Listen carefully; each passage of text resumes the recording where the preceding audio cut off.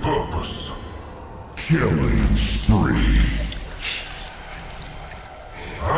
No! Hello everybody, my name is Goodboy, and welcome to the Dota 2 counter-picking guides. This looks at one particular hero, and who they are extremely good against, and who they counter, and equally the heroes that also counter them. Lifestealer is extremely effective against magic-dependent heroes and tanks. His rage ability gives him magic immunity, which is a great counter, but also his lifesteal ability can allow him to deal with tanks. He doesn't like high damage heroes, or damage interrupt, or those that do healing damage. So Lifestealer can be the scourge of any magic-dependent hero like Lion, Zeus, or Invoker. But also, he can really deal with those tanky gankers, like Pudge for example.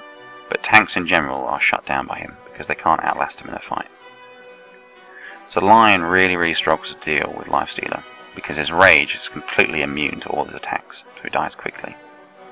And again, someone like Axe, who is very tanky, will quickly struggle to deal with Lifestealer, because of his successive attacks steal his health.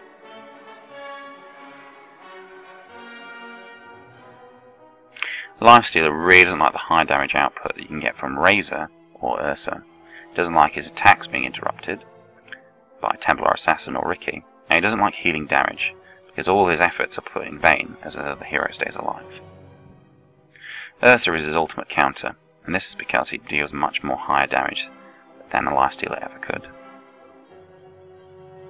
Troll Warlord is a serious problem as well, because Lifestealer won't get that life gain from his attacks, because he's missing them. When you're in the laning phase, try to avoid the heroes that can resist any kind of physical attack damage. They will shut you down and kill you. Equally, you want to target the heroes that are spell dependent. If their main mechanism of killing you is using their spells, you'll do very well against them, and easily dominate in the laning phase. If you're in a team fight, either try and take out the tanky initiator, because you'll do well against them, or take out the magic hero that will interrupt the team fight the most. If you do these strategies, you'll do very well. Thanks for watching. Please like, subscribe and share the video. If you'd like more videos, including one featuring this hero in a hero combo guide, follow the video links.